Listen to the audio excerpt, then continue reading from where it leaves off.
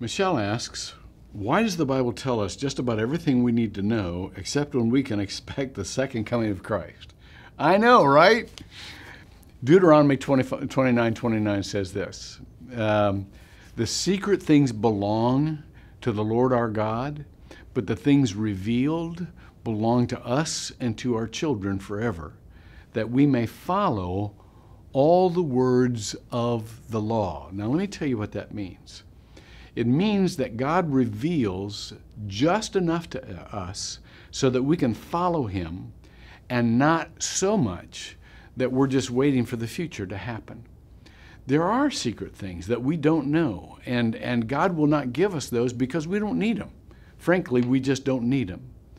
The Bible says that not even Jesus and the angels knew when the second coming of Christ would happen. The fact is, they did not need to know, and neither do we. God pretty much reveals himself and his plans to us on a need-to-know basis. You've heard that phrase?